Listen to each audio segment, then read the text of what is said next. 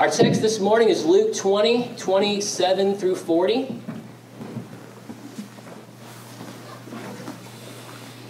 As Ben said, DJ and I were kind of the original part of the church. It was a little over 9 years ago, this past fall, that Ben called me and asked if he'd be interested in planting a church, to which I said firmly, no.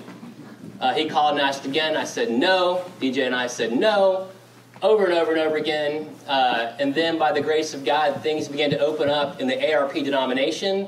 A number of phone calls were made. Some of them were answered. But finally, the Lord got through to our provisional presbytery that helped us get things going.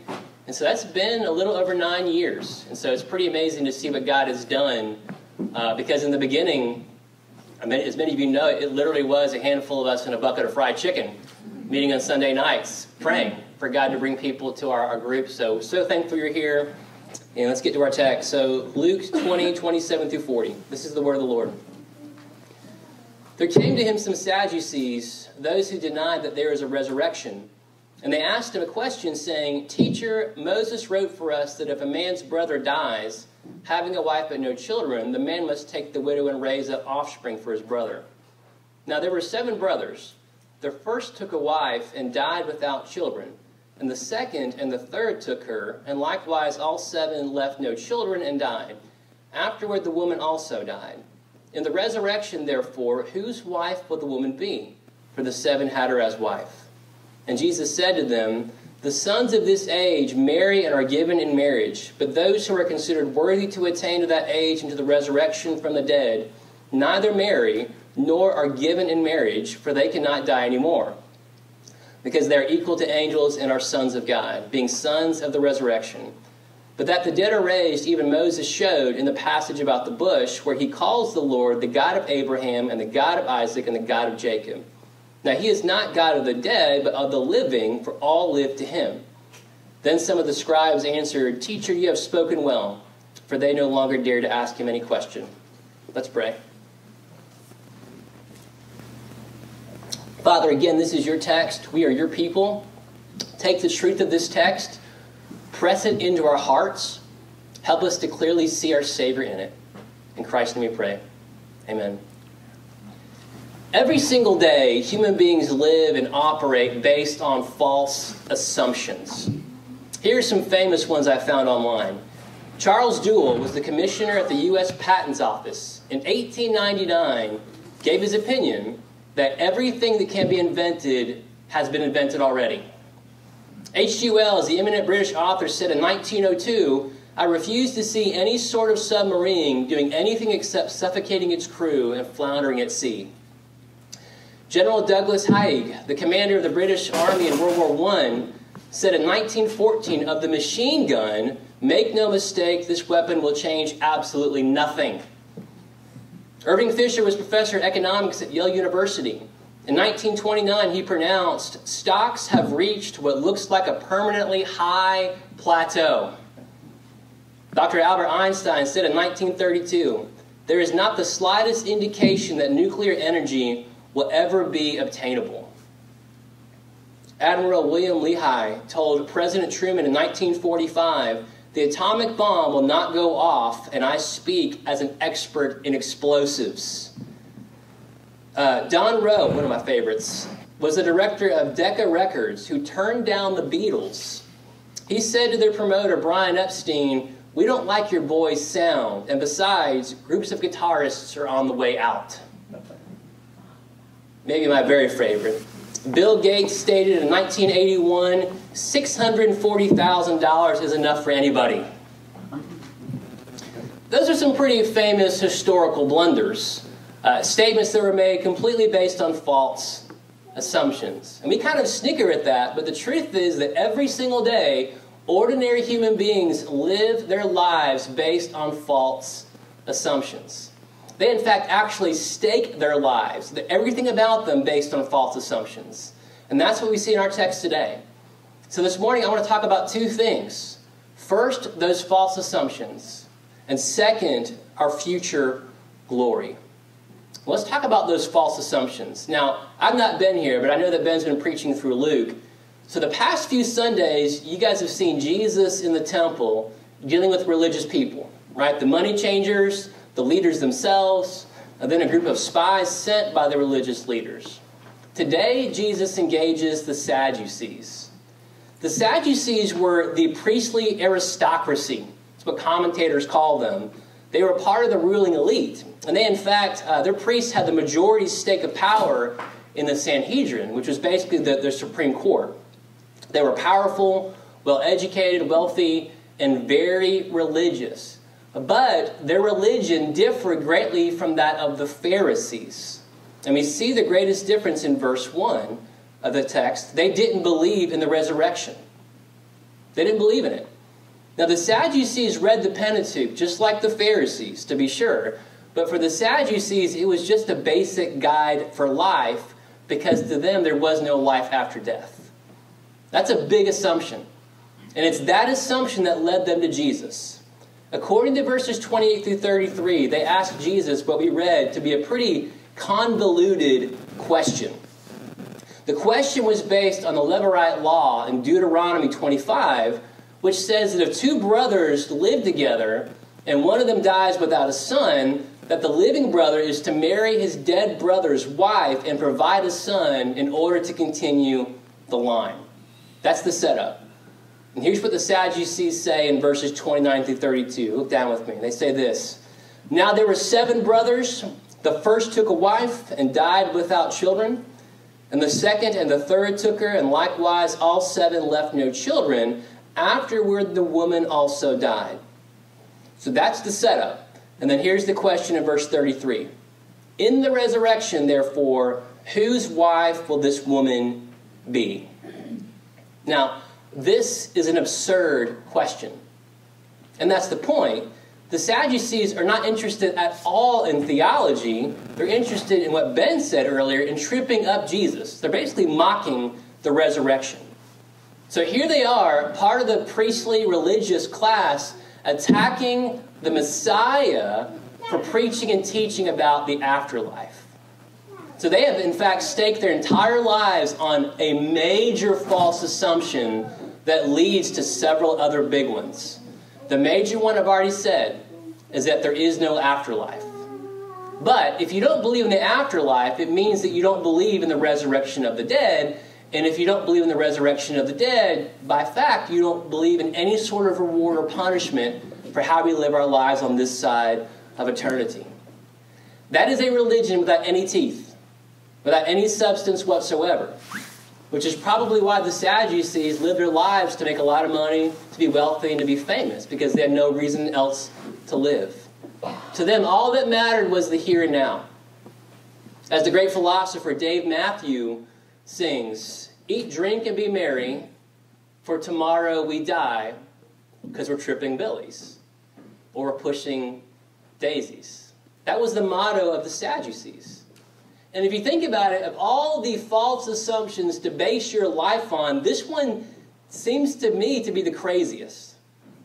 Philosophers for centuries have claimed that every single human being that is alive has to deal with a fundamental set of questions, no matter what they say they believe religiously. And those questions are always haunting us. Here are the questions. How did we get here? Is there right or wrong? Is there meaning in life? What are human beings? And most importantly, what happens when we die? You see, at least the Sadducees are being honest about where they're coming from.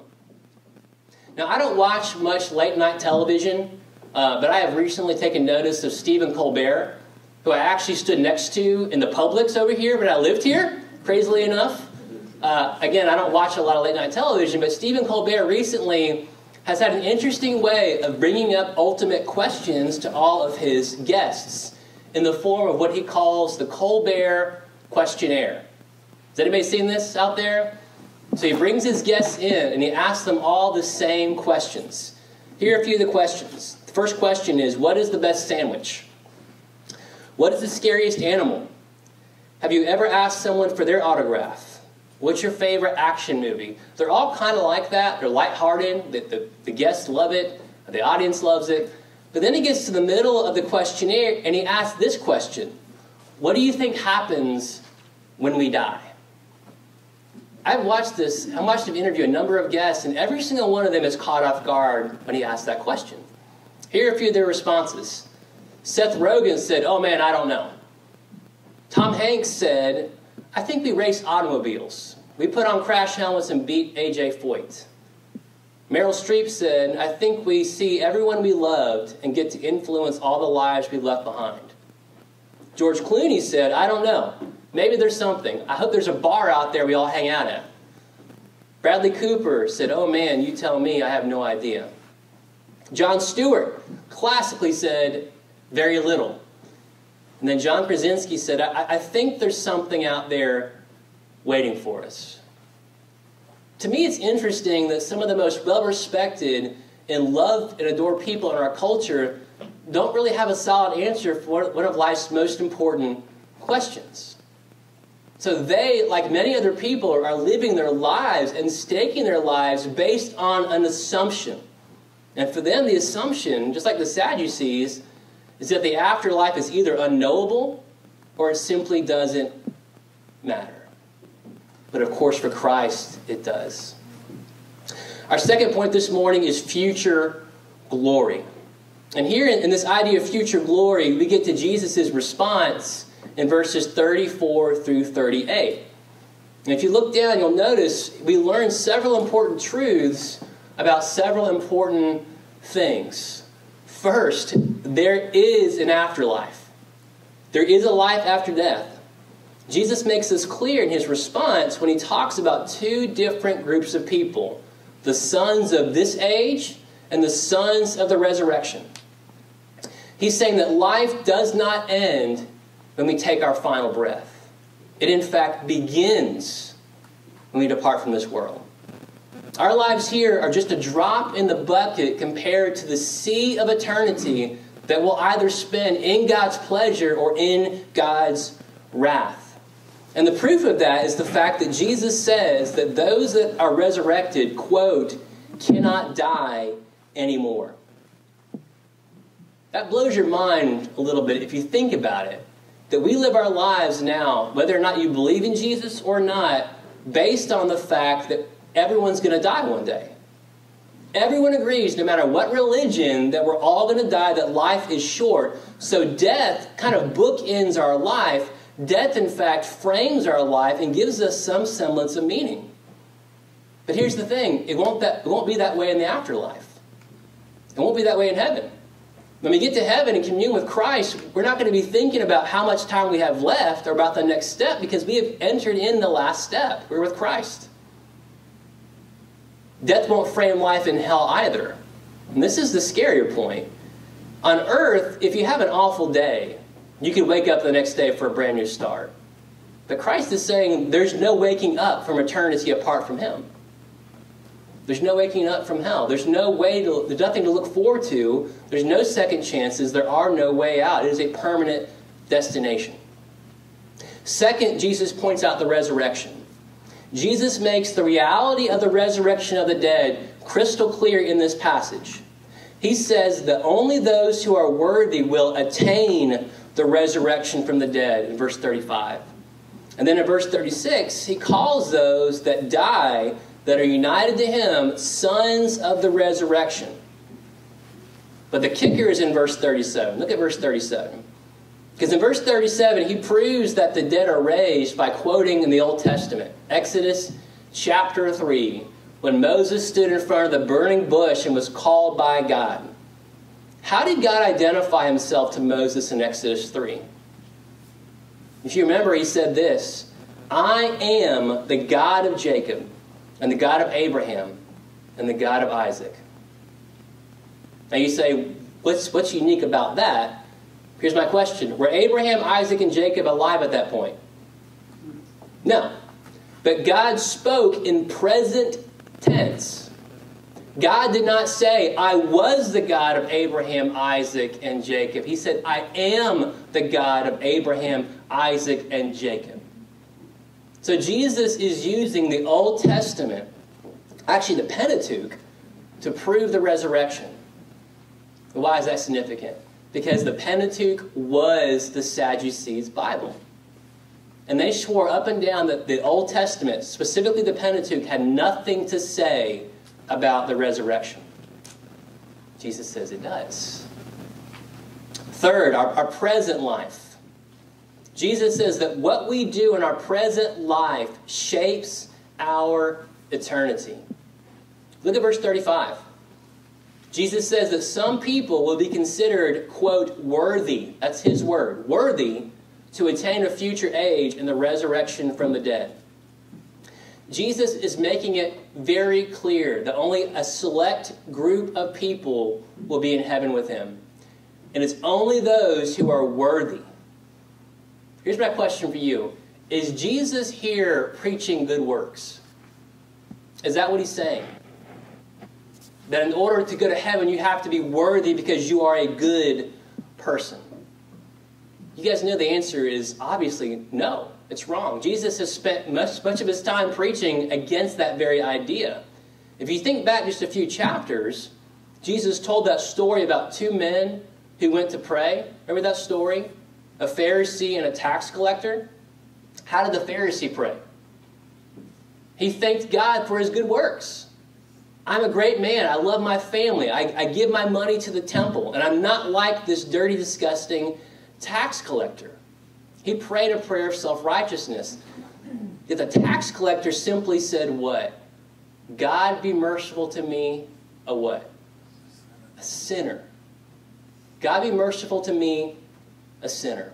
And Jesus said that it was not the Pharisee, not the good works guy, but the tax collector who admitted his sin to God that was counted justified before God, that was counted worthy before God. It is only those that trust in the righteousness of Christ and come to Jesus saying, God be merciful to me, a sinner, that will be counted worthy.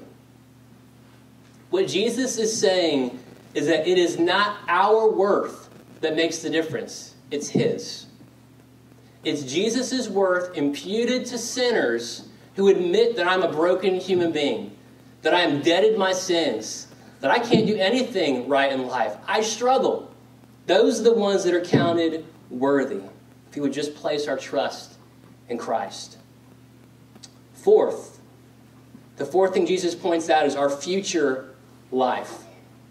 In this passage, Jesus teaches us that those that are worthy to receive far more than heaven. Heaven's going to be awesome. But they, in fact, will receive more than heaven. They will receive himself. Because Jesus is what gives heaven meaning. In fact, Jesus is kind of stating matter-of-factly that those that believe in Christ are betrothed to him. In other words, those that have faith in Christ are betrothed in marriage to the greatest groom imaginable. And they are looking forward to the greatest wedding ceremony of all time. And that's what Jesus is digging at in verses 34 through 35 when he talks about marriage. He says that while the sons of this age might marry each other, the sons of the resurrection are not going to marry each other or be given in marriage. What's he saying? That our marriages here on earth are temporary. That's why our vows say, till death do us what? Part. Or as long as we both shall live. Our marriages are temporary. And as I say that, I know that makes probably a lot of us sad to think about because we love our spouses. But Jesus is not trying to throw mud on you. He's trying to tee up the ultimate truth that trumps our earthly marriages. And that is that we will not be married to each other because we will be married to him. And this is made clear across the whole Scripture. All the Bible says about marriage points back to God himself. Paul in Ephesians says that our marriages mirror what? Christ and the church. John in Revelation calls the church the bride. He says this in Revelation 19:7. Let us rejoice and be glad and give glory to him, for the marriage of the Lamb has come, and his bride, or the church, has made herself ready. Revelation 21:2. And I saw the holy city, New Jerusalem, coming down from heaven from God, made ready as a bride adorned for her husband. And Jesus, back in Luke 5, referred to himself as the bridegroom. One day, if your faith is in Christ, you'll be married to him. As an aside note, by the way, isn't it amazing how much truth Christ distills into one little paragraph? He's saying all these things. Now let's apply all this before we close this morning. First, if you are married, steward your marriage. Steward your marriage. By that, I mean that beyond the romance we ought to experience as married couples, we have to understand that marriage is not about us. Marriage biblically is about preparing us for our next marriage. This is kind of an intro marriage for our future marriage. About preparing us for the future bridegroom. Marriage is not about completing each other. Marriage is not about making each other happy. Marriage biblically is about making each other holy. And there's a big difference. It's about preparing each other for your wedding day with the groom of Jesus Christ. And you can tell, by the way, that God designed marriage that this is how it was supposed to work. There's no faster way to see your sin than to get married. Amen? Let's be honest. And I could say that as a man who married up, right? Most of you guys did marry up. That's what we do. Marriage is a gigantic mirror that reveals your warts. That is what it does. Especially, like I said, if you married up like I did. You see them all very plainly. And you can also feel it. Those of you that are married, do you remember back in the beginning of your marriage? Is it not true that you guys worked so hard at becoming more of the person that God created you to be? There's a lot of effort, a lot of strength. The sad truth is that we often neglect this, don't we? As the years go on. And when we do that, our marriage begins to shrink and becomes more about completing each other and making each other happy. Enter in all the fights, all the arguments, all of our earthly troubles. When marriage is about being holy. Can you imagine the difference in your marriage, how your marriage would look if you were truly to embrace this truth, that marriage is about your holiness? How would that change the way you fight? How would that change the way you spend time together? How would that change the way that you parent your kids? It's an absolute game changer if you embrace it.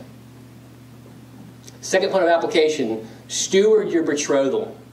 And by that I mean that we should look forward in this life to our future union with Jesus Christ in its fullness. Biblically speaking, a day is coming when we will be wholly His, when nobody else will have claim on us, when we are fully wed to Jesus, when we will come down the aisle as His bride, purified because of His work done on the cross on our behalf and applied to our hearts through the power of the Holy Spirit. We should meditate on that, think about that, hope in that. But here's the thing, just because our marriage isn't complete now, we're betrothed to Him, doesn't mean that we should not enjoy Jesus right now. Now, it's true that we're going to experience a fullness of joy when we get to heaven. There's no question about it. We have to understand that.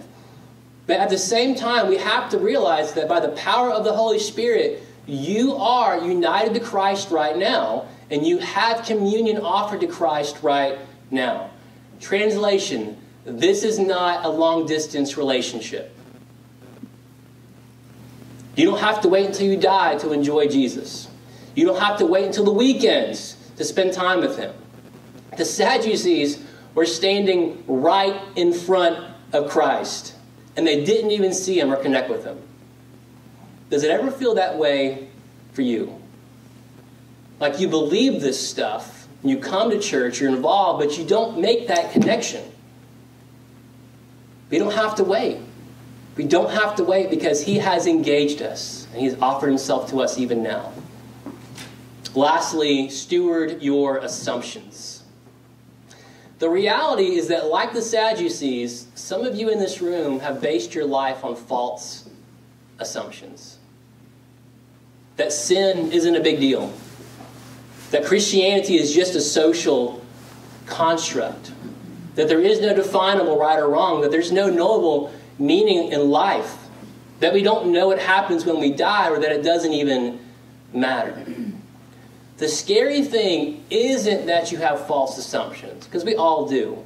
The scary thing is that we let those assumptions go completely unchecked. And the reality is that the road to hell is paved with unchecked false assumptions. With all of your assumptions about Christianity and Jesus, that sin isn't a big deal, that Jesus is just a nice guy, that this is all just a social construct, I would simply ask you this morning, if that describes you, what makes you so sure? What makes you so sure you're right? Are you sure enough to stake your life on it? Because that is exactly what you are doing when you base your life on unchecked, false assumptions. As that song said this morning, the first one we sang, Jesus is the surety that you're looking for.